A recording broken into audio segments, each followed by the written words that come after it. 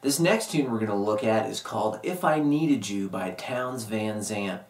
And it's a great one for opening up a wedding,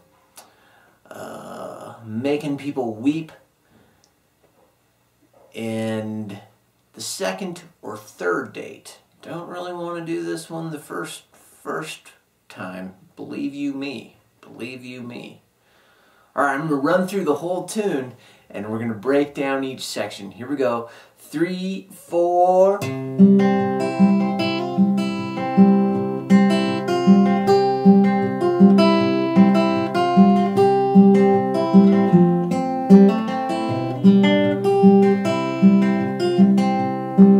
If I needed you, would you come to me?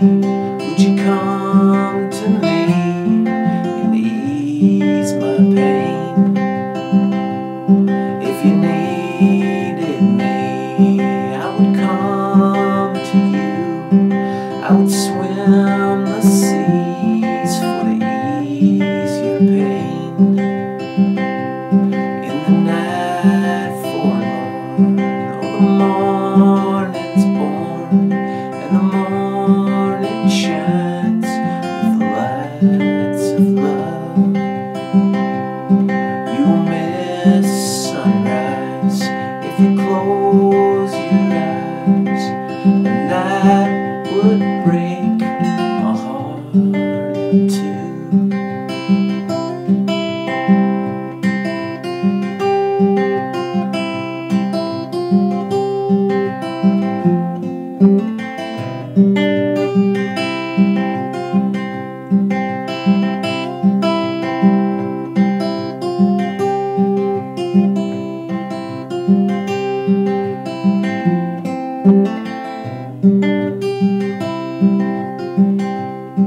Ladies with me now, since I showed her how to lay her lily hand in mine. Looping will agree, she's a sight to see, a treasure for the poor to find. If I needed you, would you come to me? Would you come to me for to ease my pain? If you needed me, I would come to you. I would swim the seas and ease your pain.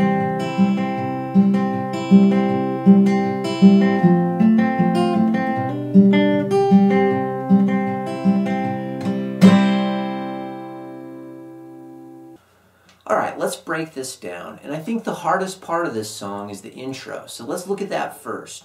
What I'm going to do with my left hand, by the way I'm capoed on the 5th fret, is I'm going to grab just the bass of a G chord. And I start off, and this first measure of the intro is my typical picking pattern for the whole piece.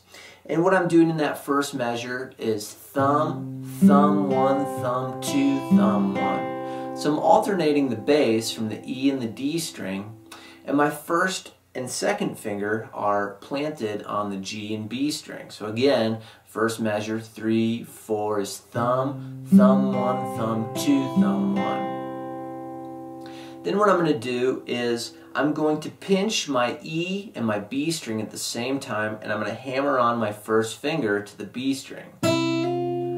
Okay, so after that, I'm going to alternate the bass, thumb 2, thumb 1, thumb. That's the second measure. Third measure, I'm going to stay on this G chord, and I'm going to grip the bass with my thumb. Then I'm going to pinch both the D and the G at the same time. Pinch, middle, then thumb 2, thumb 1. And 2, I mean the second finger, and when I do that, I'm going to grab the first fret on the B string with my left hand. Here's that third measure. 3, 4.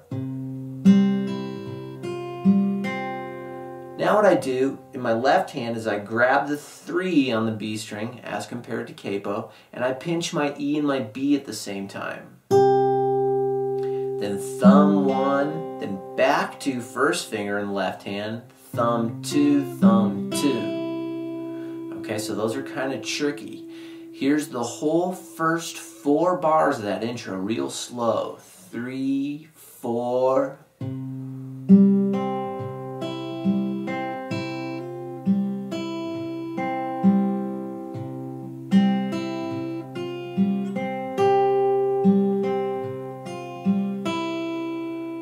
Now my next 4 measures, let's look at those. I'm going to start with the same chord, and I'm going to grip thumb, then pinch the D and G again with my thumb in first, then second finger, thumb, pinch 2. My first finger on my left hand is going back to this first fret, and I'm going to roll thumb 2, thumb 1. So here's that measure, 3, 4. My third finger on my left is going to go back to the 3rd fret, pinch, then thumb 1, then thumb 2, thumb 1, the open B string. This puts me into my C chord next, and I'm just going to grab, starting out, the bass, and I'm going to go thumb on the A, thumb on the G, then I'm going to hammer on 0 to 2 on the D string, use my thumb in my right hand, then thumb 2. So that's. Then I'm going to grab my D over F sharp, like this, and I'm going to do the same pattern we've been doing in that very first measure. Thumb, thumb 1, thumb 2, thumb 1. Now for that very last note, I'm going to lift up my middle finger to get the open G. Let's try this next 4 measures really slow. 1, 2, 3, 4. In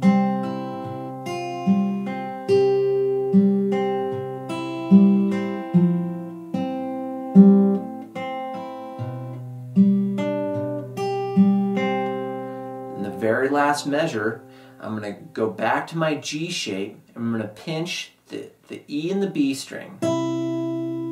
Then thumb 1, then thumb, pull off the 1 on the B string. So that second half is. So I'm going to thumb, pull off, alternate first fingers. Kind of tricky. Here's that last measure a bunch of times. 3, 4.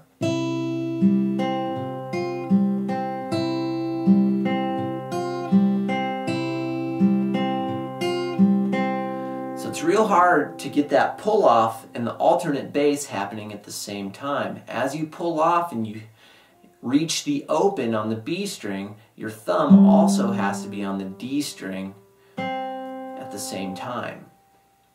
Alright, here's the whole intro real slow. 3, 4.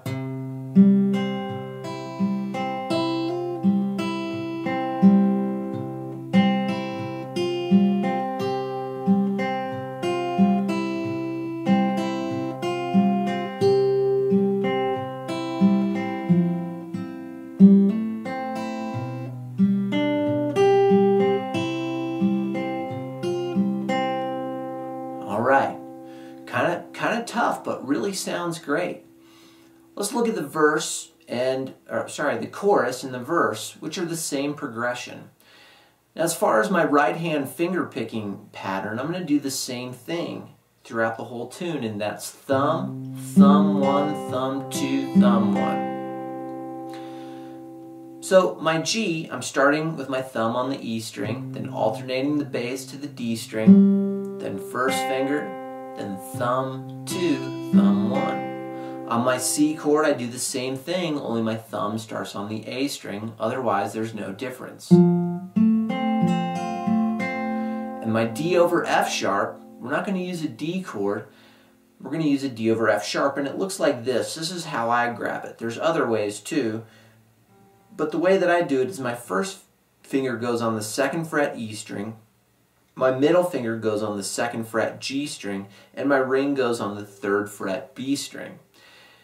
And my picking pattern is the same as the G chord. Thumb, thumb, one, thumb, two, thumb, one. Some people grab that D over F sharp by grabbing a D just normally and wrapping their thumb over. That works too if that's easier for you. As far as the chorus and the verse go, all I'm doing is I'm doing the same progression over and over. So I've got G, one measure, two measures, three measures, four measures, five, then C, D over F sharp, two measures of G, two. And then I repeat, four measures of G, two, three, four, then one more, five, to C, one over D over F sharp, and two a G.